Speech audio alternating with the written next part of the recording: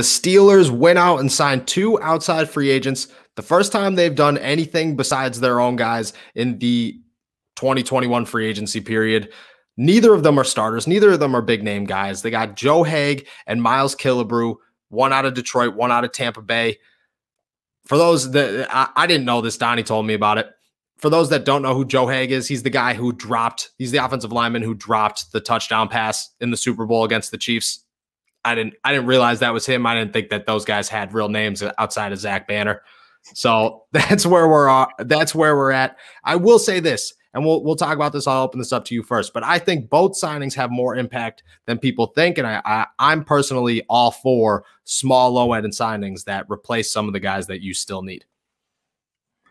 Yeah, and I guess we could start with Miles Killebrew. I mean, we were talking about him before we started the podcast. He's safety, from the Lions, drafted in the 4th round, like you had told me. Slowly but surely, his playtime diminished over the years that he was in Detroit. Last year for the Lions, he played 1 defensive snap for the Detroit Lions, but crucial special teamer.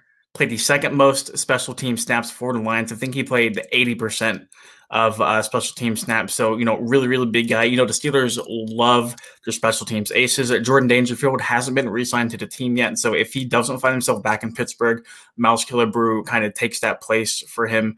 And I mean, let's be real. He's an NFL veteran. Went from strong safety to linebacker. Think of Marcus Allen whenever you think of the transition that Killebrew has made. He's another body. He's a body for special teams. I think he provides a little bit of depth to either the linebacking core or the strong safety or free safety room. Wherever the Steelers see fit for him. I wouldn't expect to see him in a lot of defensive packages, but I see this purely as a special team signing. But it's a pretty good one. If you're going to go get a guy strictly to whether it be punt or kick returns, whatever it might be, he's a guy you definitely want to have on your team. Yeah, I agree. I think this replaces Jordan Dangerfield, which, some people are upset, but at some point, Jordan Dangerfield's kind of getting expensive. Last year, I think his contract was like $1.9 million. That's a lot of money for a special teams guy, especially when you guys like Derek Watt still on the team. So I like Miles Killebrew, who it comes in. He's now the new special teams ace, probably replaces Jordan Dangerfield. Most likely a cheap signing. We don't know what the numbers are yet, but I would imagine it's right around $1 million, which is, fine. I don't see him even taking the field on defense. Probably not. I think Marcus Allen is that right now is that guy that's going to come in.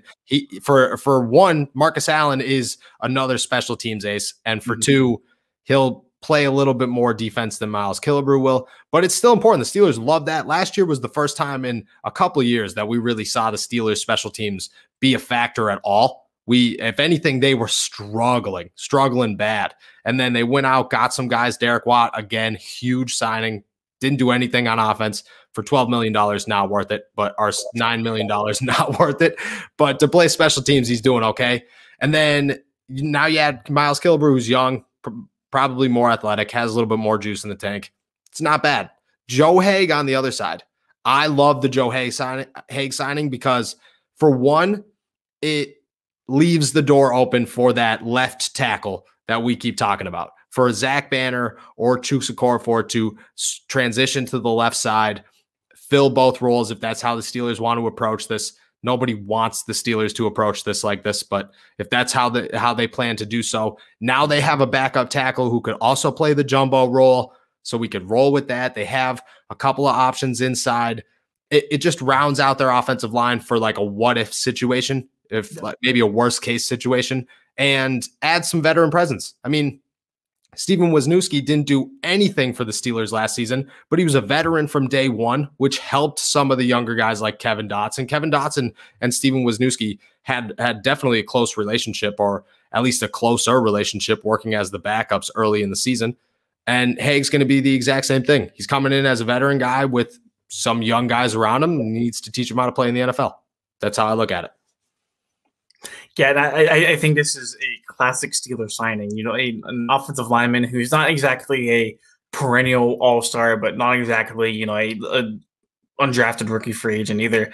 He's a very versatile guy. He can play guard or tackle, which definitely kind of satisfies, excuse me, the tackle need on the left side. In a worst case scenario, I still think that left tackle is something that needs to be upgraded at some point.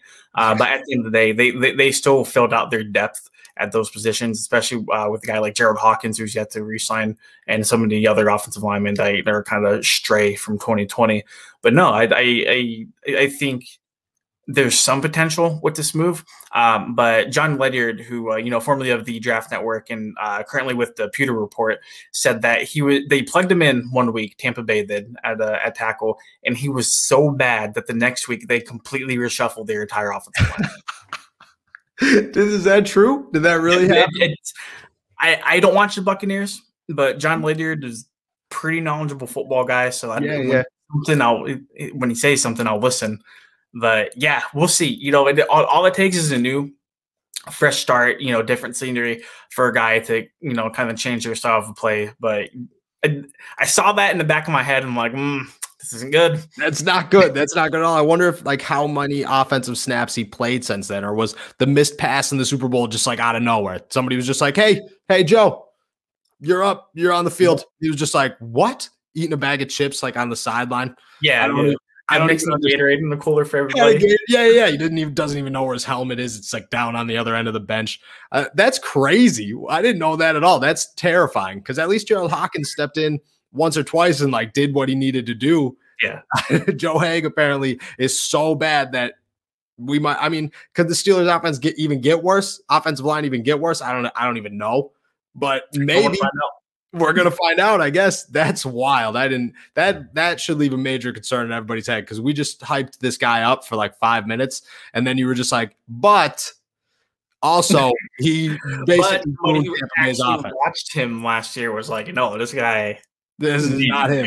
There's a reason that he's signing for $1.5 million. His cap hit's only $1.5 million this season, and apparently that's it. I don't know. We'll see. I guess either way, it adds some depth. It adds some much needed depth, and they stay below the salary cap. So the Steelers need that